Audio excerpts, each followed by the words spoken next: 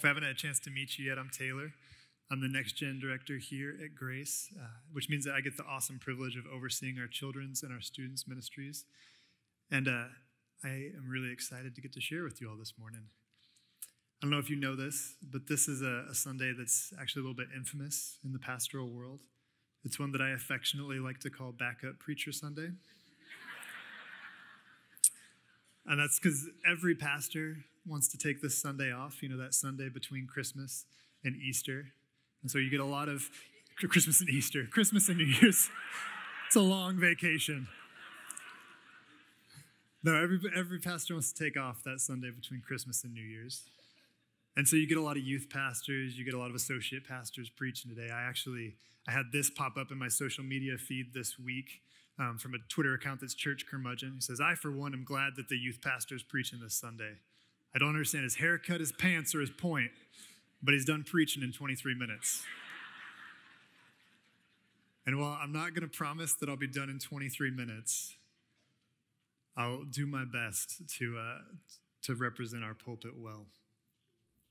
And as I was getting ready for this morning, and as I was thinking through some of the reasons that this is a great vacation Sunday, I actually started thinking about some of the ways that this is really an influential and important Sunday to get to share. And it's really those same reasons. Maybe more so than any other week of the year, this week our life schedule is just flipped upside down. Our routines are very different in that week between Christmas and New Year's because work has a different rhythm and family and friends do as well. And we're still in this kind of holy Christmas season where we're asking questions about our life and our purpose and about God that maybe we don't ask the rest of the year. And in my life, I've found there's really no better time than when we're out of rhythm, when our life is kind of upside down, for God to reach out to us and to speak to us and for us to get a chance to respond and get out of some of our ruts. And for better or for worse, our lives are upside down this week. And I don't think there's any better time for us to wrap up our series on the upside down of Christmas. And I'll be honest, as I don't usually think of our passage that we have this morning of Simeon and Anna at the temple. I don't really think of it as a Christmas story. In fact, I'd even say the very first time I ever thought of it as a Christmas story was several weeks ago when Marnie came up to me and said, "Hey, we're doing a Christmas series, and hey, here's your passage." Because when I think of the Christmas story, I think of all the incredible stuff that we witnessed on Tuesday.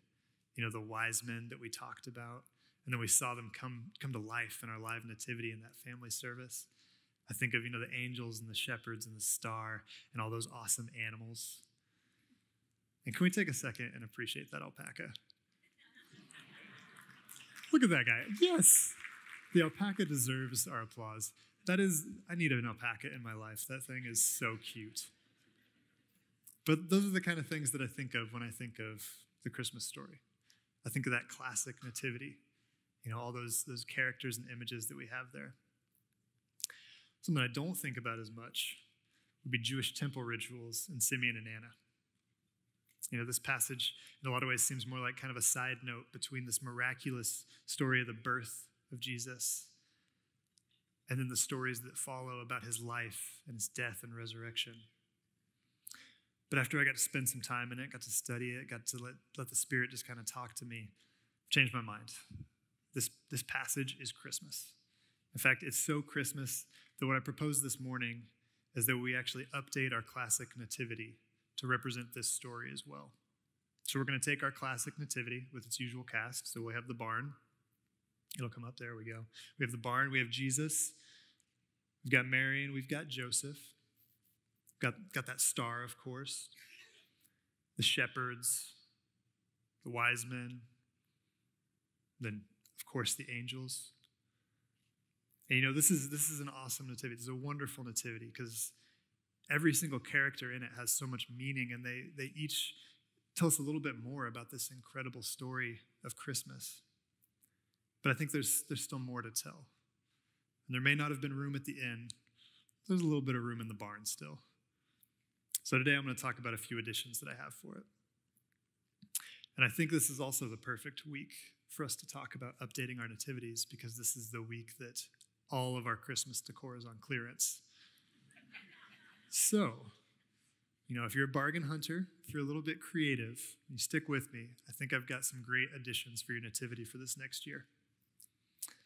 So let's start by reading our passage today, getting familiar with it again, or maybe even for the first time. So I'm going to read it for us. On the 8th day, when it was time to circumcise the child, he was named Jesus, the name the angel had given him before he was conceived. And when the time came for the purification rites required by the law of Moses, Joseph and Mary took him to Jerusalem to present him to the Lord. As it is written in the law of the Lord, every firstborn male is to be consecrated to the Lord and to offer a sacrifice in keeping with what is said in the law of the Lord, a pair of doves or 2 young pigeons. Now there was a man in Jerusalem called Simeon, who was righteous and devout. He was waiting for the consolation of Israel, and the Holy Spirit was on him. It had been revealed to him by the Holy Spirit that he would not die before he had seen the Lord's Messiah. And moved by the Spirit, he went into the temple courts. When the parents brought in the child Jesus to do for him what the custom of the law required, Simeon took him in his arms and praised God, saying, "Sovereign Lord, as you have promised, you may now dismiss your servant in peace. For my eyes have seen your salvation, which you have prepared in the sight of all nations, a light for revelation to the Gentiles and the glory of your people Israel." The child's father and mother marveled at what was said about him. Then Simeon blessed them and said to Mary, his mother, "This child is destined to cause the falling and rising of many in Israel, and to be a sign that will be spoken against, so that the thoughts of many hearts will be revealed, and a sword will pierce your own soul too." There was also a prophet, Anna, the daughter of Penuel of the tribe of Asher. She was very old. She had lived with her husband 7 years after her marriage, and then was a widow until she was 84. She never left the temple, but worshipped night and day, fasting and praying. Coming up to them at that very moment, she gave thanks to God and spoke about the child to all who were looking forward to the redemption of Jerusalem. Okay, now we're familiar with it again. I think I know what you might be thinking. Obviously, the Nativity doesn't cover this passage because the story doesn't take place in the barn. I thought about that. I don't think that makes it not nativity worthy. Because you see, the wise men, they weren't at the barn either. In fact, if we look at Matthew, we see that the wise men came and saw Mary and Joseph and Jesus in Bethlehem, but in a house, not at the barn. That's because these wise men came at a later time in the story. Jesus and the family had found a more suitable living space by then. And the wise men had a long ways to travel in order to get to Bethlehem, and they got there when Jesus was older. And we know that because of the words that they used for Jesus, or child, as opposed to, baby or infant or newborn, which would have been very clear in the Greek. And also that decree that Herod gives when he's trying to get rid of Jesus. He decrees that all children under 2 should be killed in Bethlehem. So we know that Jesus is probably somewhere between the age of 1 and 2 when the wise men come to visit. So actually our story takes place kind of in the middle of our traditional Christmas stories, between the shepherds coming and visiting the family and the wise men coming. So timeline-wise, Joseph and Mary have just been visited by the shepherds, but they're not even aware of the wise men yet. They haven't received, those valuable presents from the wise men. And they're not even aware of King Herod's coming plan and animosity towards Jesus. A little background here. Mary and Joseph and Jesus were all Jewish. Hopefully no surprises there. And because of that, there are a bunch of rituals they were required to do. The first one that we see at the very beginning of this passage is the circumcision of Jesus. And that would mark the covenant between God and the people of Israel. And that would have to happen on the 8th day. And that's also when Jesus would officially be named. So we have that ritual. And then we actually fast forward about a month in the story, 32 days, and that family's back at the temple for 2 more rituals. So they would have had to give a sacrifice offering that would be a sacrifice that's offering Jesus in service to God as their firstborn son. And then they would do a sacrifice of cleansing for Joseph and Mary, which traditionally would have been needed after bringing a sinful human being into the world. Which these rituals lead us to the first thing I want to add to our nativity. And that's that I think Mary and Joseph need to look more realistic. Because there's something, as I was going through this passage, that there was a truth that it made stand out to me so much more clearly than I've ever really seen before. And that's that Mary and Joseph were really poor. Again, some blank faces, not a lot of reaction. I don't think you're grasping it. I mean, if you're anything like me, I'd never really taken the time and just pondered the reality that Mary and Joseph were really poor. I always just looked at this Christmas story and thought, yeah, Bethlehem was crowded. Mary and Joseph, they didn't have the means to buy their way into a hotel room. That's just relatable. I don't know about you guys, but I've never been able to go to, a popular city, popular destination during a popular tourist time when all those hotels are booked and just go in there and kind of flash some cash and make the hotel room become vacant. It's just not my life. And that's kind of how I always pictured Mary and Joseph, the hundreds of times that I heard that story. I thought of them as being poor in the sense that they weren't rich, they weren't wealthy, they weren't kings. They were maybe middle class or lower middle class or maybe lower class. But that's not exactly what God wants to say here. And if that is what he wanted to say, that in itself, that's a huge deal. That's a big incarnational leap that the God of the universe would come down to be middle class. But Luke wants to point out even more here. He wants to point out that they were very poor.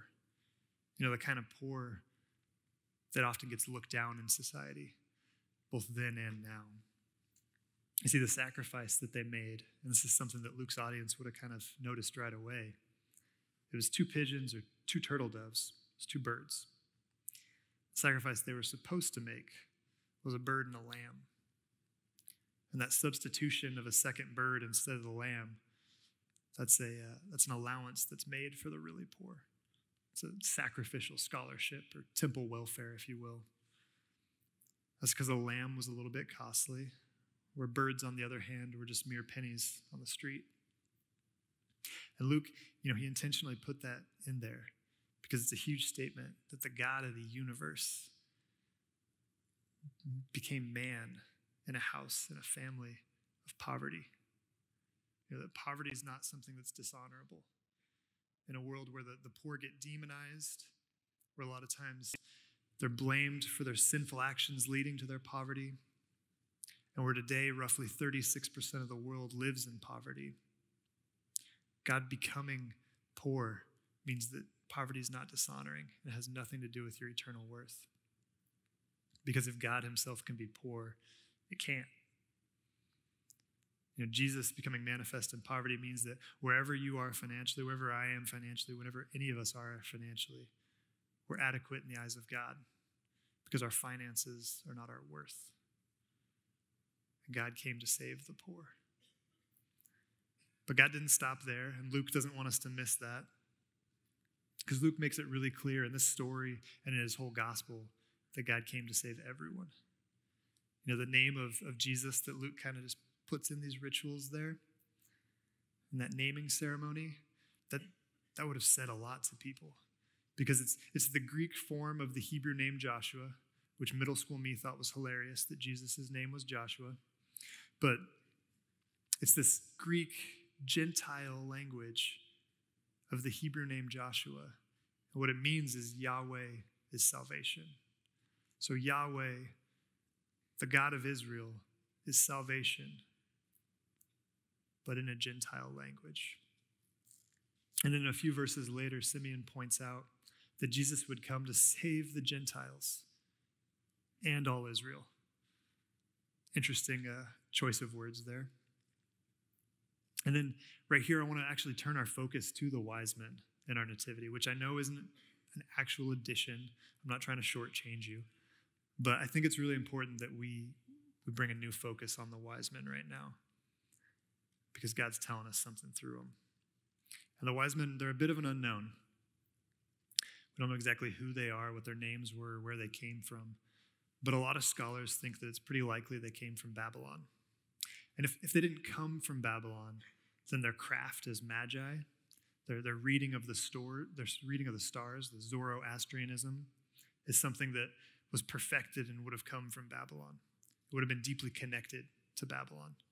It's like if I told somebody that I run a cheesesteak shop, even if I'm in Atlanta, they're going to automatically connect me to Philly. And the Magi, similarly, were connected to Babylon.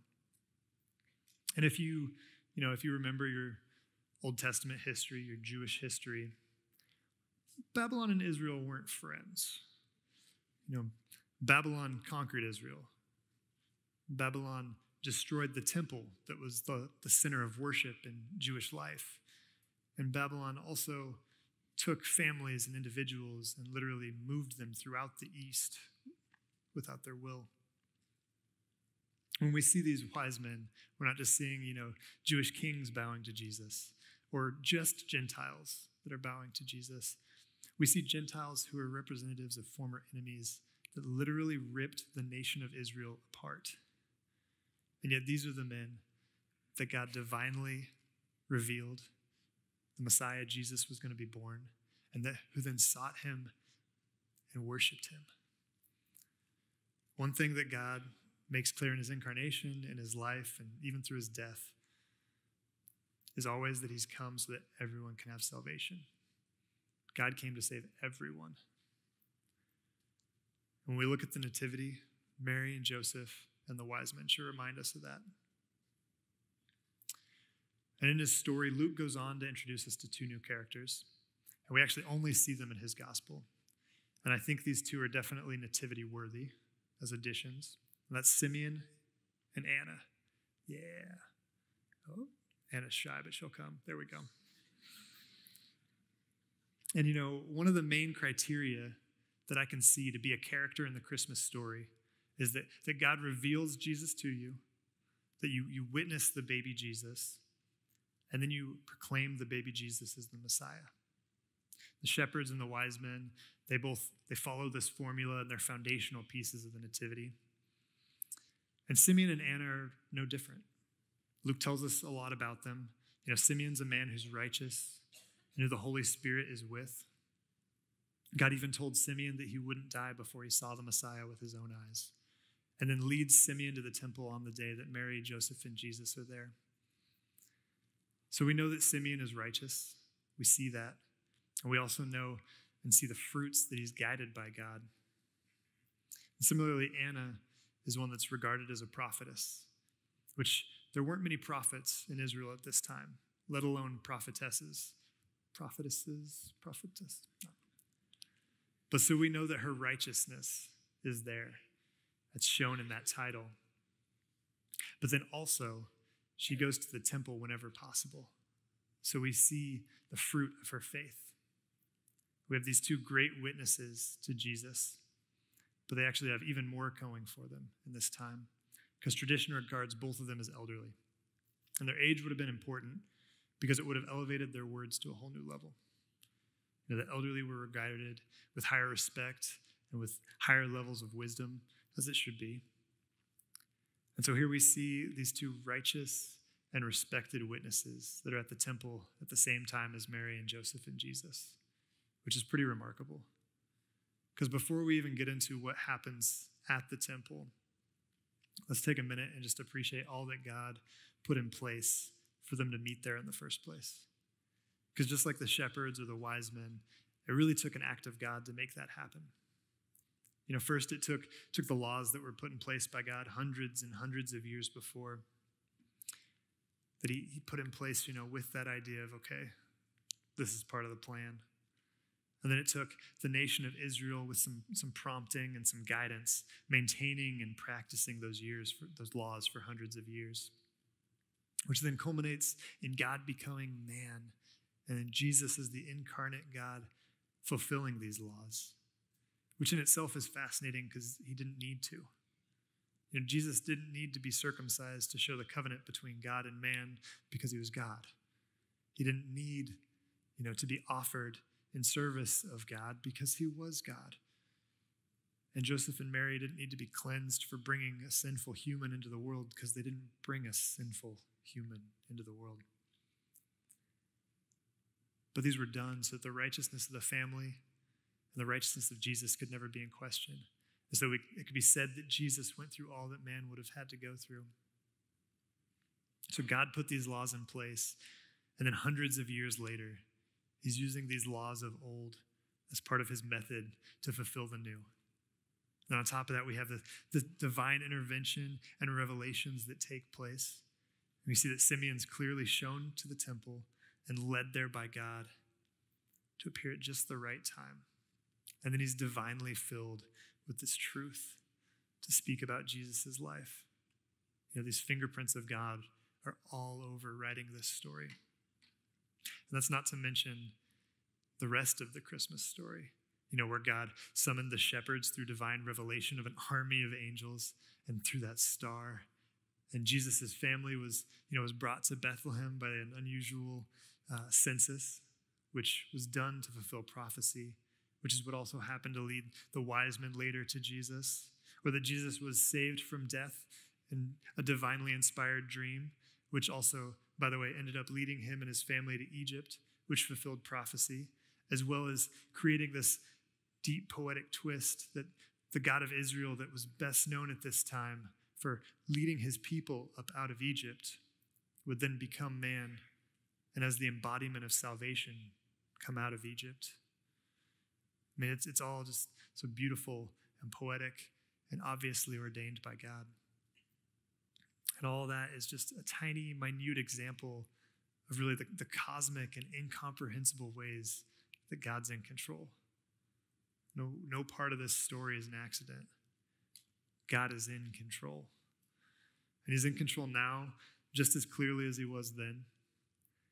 And I'm sure that some of us in this room right now need to hear that, because in life it's so easy for sin and just the daily grind to make us feel like this world is chaotic and that we're alone. But God's in control, and he's leading us to his victory. God wins, and that's not in doubt. And when we look at Simeon and Anna and that nativity, it reminds us that God's in control. And that brings me to the last addition that I want to make to the nativity. And this one's my favorite. I'm a guy. I think Jesus needs a sword. And there's a couple reasons why I think Jesus needs a sword. And they both have to do with the words that are spoken over him at the temple. In the first part of Simeon and Anna's testimonies, they testify that Jesus is going to be the one who saves the world. Simeon says, "My eyes have seen your salvation," and Anna says that she's seen the redemption of Israel. And at this point in the story, these are the words we expect. This is what we've gotten used to hearing about the Messiah. Jesus the Messiah is the Savior. He's the hope of the coming victory of God for redemption and salvation. This is where we're at this part of the story. And I think that this part of the story is actually really relatable to our culture and to things that we do often, actually. Specifically, something we do in the sports world. And that's these professional sports drafts that we have in basketball and football. Because really, as soon as the season ends, and sometimes even before it, the whole sports world shifts, and everybody starts fixating and salivating over these high school and college prospects. They're going to come up into the pros in the next year. And I'm a big sports fan, but the narrative that surrounds these kids is crazy. Like, we talk about them as these messianic hopes, that they're going to be the restoration of a team or a franchise. And specifically the word savior is used a lot. And there's one team in the NFL specifically that I think is kind of constantly looking for a savior. If we have any Jets fans, I feel like they're tensing up, but it's all right, you're safe. It's the Cleveland Browns. And the Browns have, if you're not familiar, have gone through just a ridiculous amount of quarterbacks in the last 20 years trying to find their hope and their savior. And it got so bad at one point that actually there was a picture that went viral a couple of years ago. And it was of a fan's jersey. And they'd gotten tired of buying a new jersey every time that the team got a new quarterback every month. And so instead of buying a new jersey, they started crossing it out and writing it. And they ended up with this. And what's even sadder is this is actually 2 or 3 years old, because there's some names to add to that list. And as I was looking for this, I even found this shirt that's called the Baker Mayfield Savior shirt. And if you look at it, it's kind of hard to see, but inside that 6, that's made up by all the names of those quarterbacks that were their hope and that then failed.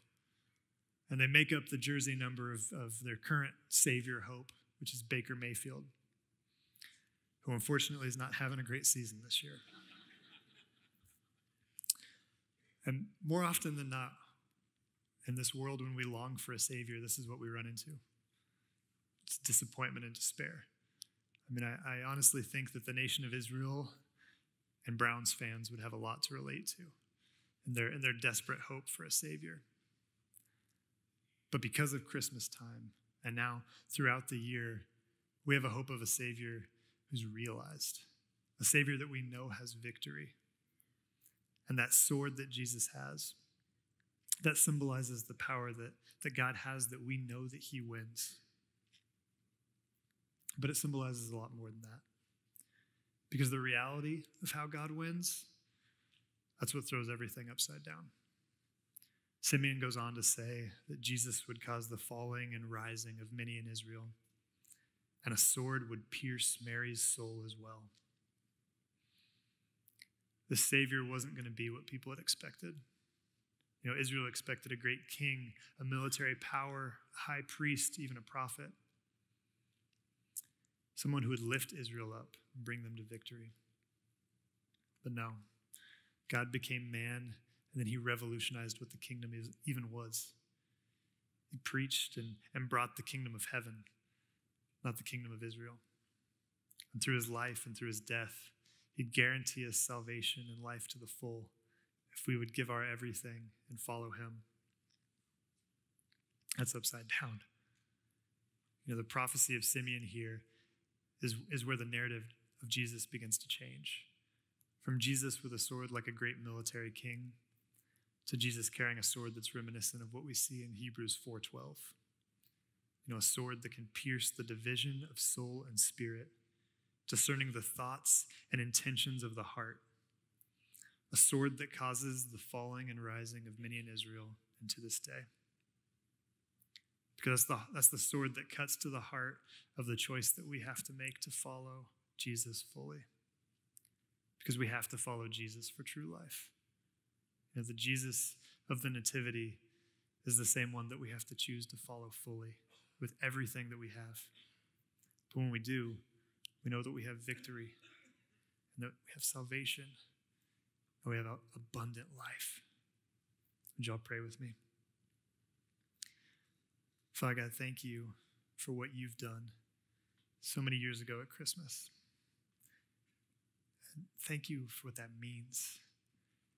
That we, for some crazy reason, are part of the family that you've decided to adopt. That we can be part of your victory. We can find salvation. And we can find life and find it to the full. God, I pray that in this season when everything's a little bit different than usual, God, I pray that you would help us to see you, help us to respond to you. Amen.